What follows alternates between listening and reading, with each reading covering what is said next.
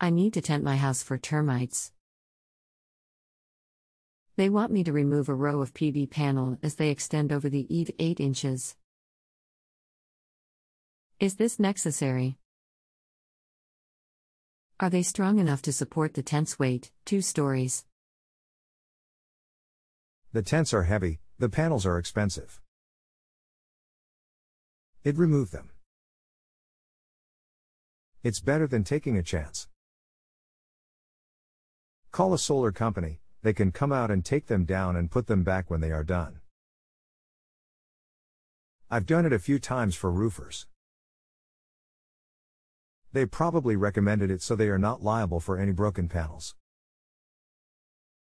My question is, what is the standard of the industry? Do all solar companies recommend removal for tenting?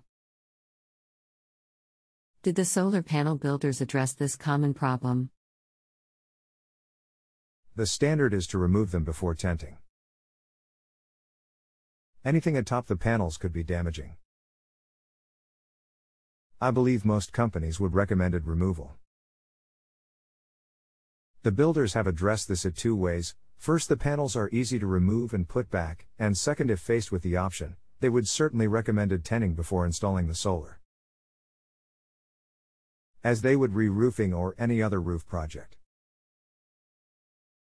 If you have a home improvement or appliance question and want to chat with an expert now, visit justanswer.com/YTHI.